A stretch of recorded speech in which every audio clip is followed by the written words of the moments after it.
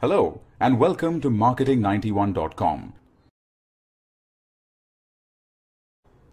By definition, the demand for money is the desired holding of financial assets in the form of money, that is, cash or bank deposits. There are three approaches to demand for money: classical approach, neoclassical approach, and Keynesian approach. Let's understand each of these approaches in detail. First is the classical approach. According to classical economists, people demand money for transaction purposes, that is, to carry out their economic transactions over a period of time. The main aspects of the classical approach are: money is demanded as a means of payment. The amount of money demanded depends on the volume of transactions and price levels. The change in the velocity of circulation of money changes the quantity of money demanded.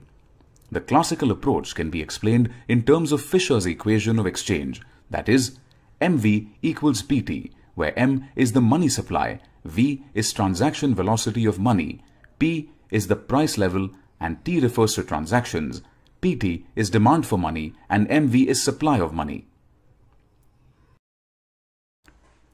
According to the neoclassical approach, people wish to hold on to a certain proportion, K, of national output in the form of money. There exists a proportional relationship between the demand for money, MD, and the money value of national output. The demand for money can be expressed as MD equals KY, where MD is the demand for money, K is the constant proportion of Y, and Y is money value of national output. For example, if the value of national output Y is rupees 1 lakh billion and people wish to hold a part of this income, K, worth rupees 25,000 billion in the form of money, then the value of K is 1 divided by 4.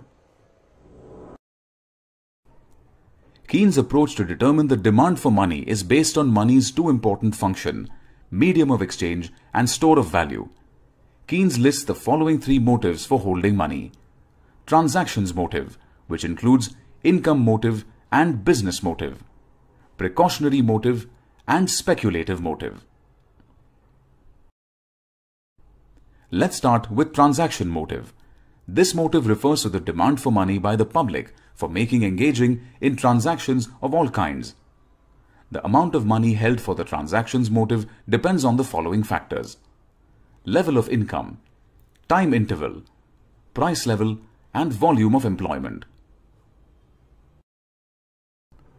The transactions motive is further classified as follows: income motive. It refers to the transactions demand for money by earners of wages and salary to carry out transactions of all kinds such as rent payments and electricity bill payments. Money held for this purpose declines over the income interval period, the income at the end of the period being zero. For example, an employee receives a salary of rupees 20,000 every month. His monthly expenses include rent, food, movies, books and stationery. In the first month, he deposits rupees 20,000 in the bank. The money is withdrawn for various purposes and the account runs down to zero over the course of the month. Business motive. It refers to the demand for money by business firms to carry out their day-to-day transactions such as payment of electricity bills, rent, raw materials and wages. The money held by the firm declines over a period of time. For example, Uber has raised USD 11.5 billion in capital up to 2016. It is raising funds for fuel global expansion to prepare itself for the rising number of regulatory battles and for its aggressive price cutting and marketing promotions. Precautionary motive refers to the desire of people to hold on to cash balances for unforeseen contingencies such as sickness and accidents. Similarly, businessmen keep cash in reserve to survive unfavorable conditions or to gain from unexpected deals. The transactions and precautionary motives of holding money are primarily influenced by level of income. For example, an earning member of a nuclear family may invest in an LIC life insurance product to cover his or her risks and unforeseen events. Thus, in the event of his or her death, his or her family will receive the maturity amount. Keynes combined the transactions and precautionary demand for money, which can be expressed as L1 is the function of Y, where L is demand for money due to transactions and precautionary motives, and Y is the income. The equation shows that L1 is a function of income, that is, the demand for L1 may change with a change in income level. The demand for money for transactions in precautionary motives is inelastic. The ML1 line indicates that the transactions in precautionary demand for money is unaffected by changes in the rate of interest. The transactions in precautionary demand for money is known as the demand for active cash balances. The last motive is speculative motive. Speculative simply means guessing the change in value of assets to make profits. It relates to the desire to hold on to one's resources in liquid form to take advantage of future changes in the interest rate or bond prices. It is called asset demand for money and is related to the store of value function of money. It is income elastic. At a higher rate of interest, less money is held for this motive and vice versa. The changes in the market rate of interest and security price can be expressed as P equals R by M into N, where P is market price of security, R is return on the security, M is the market rate of interest, and N is the original price of the security. For example, if R is 10% and M is 15%, then P equals 0.10 by 0.15 into 100, which equals 66.66. For example, Mr. X wants to invest in bonds. At an interest rate of 2%, he will get rupees 1020 in a year's time in exchange for rupees 1000 in cash now. That is, by buying a bond that pays rupees 1020 in a year now. However, he expects or speculates the interest rate to rise from 2% to 10% shortly. At 10%, investing rupees 1000 in cash now will get him rupees 1100 in a year's time. Hence, Mr. X holds on to the money until the rate increases to 10% and then decides to invest. People do not hold on to cash when the rate of interest is high because the opportunity cost of holding idle cash is high. Security prices at the time of high interest rates are low, which induces investors to purchase them. Thus, the speculative demand for money depends on the rate of interest, that is, L2 is a function of R, where L2 is the speculative demand for money and R is the rate of interest. L2 and R are inversely related. The speculative demand for money, LP, and its relationship with interest rates can be diagrammatically expressed as LP is measured on the x-axis and interest rate is denoted on the y-axis. At interest R, only OM quantity is demanded. At a lower interest, that is R dash and R double dash, OM1 and OM2 quantities are demanded respectively.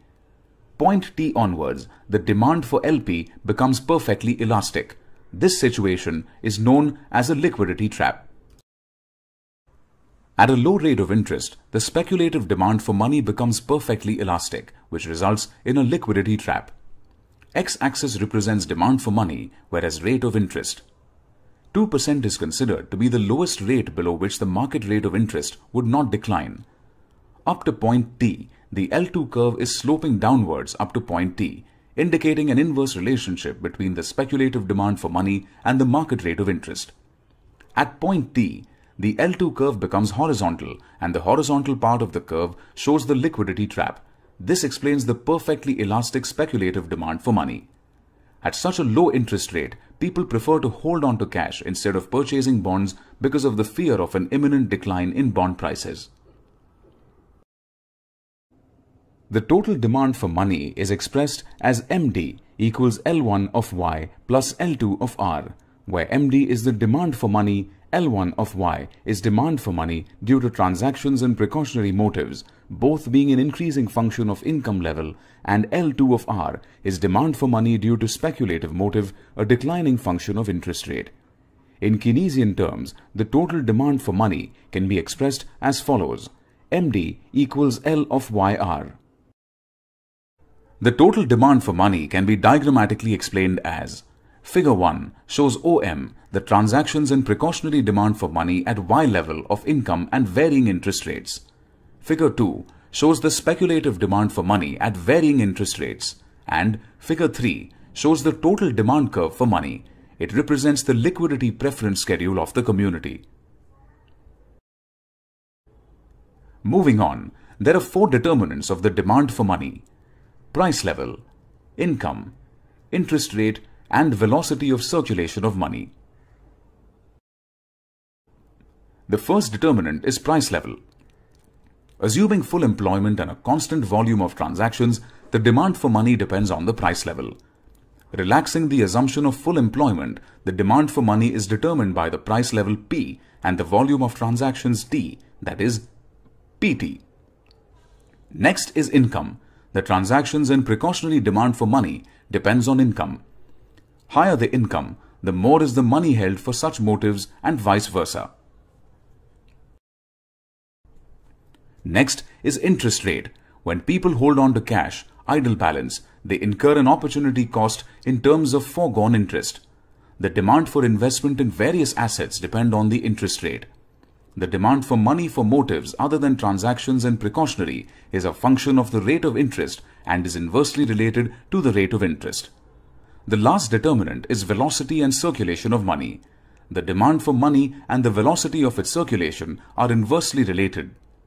Higher the velocity of circulation of money, the less is the demand for money and vice versa.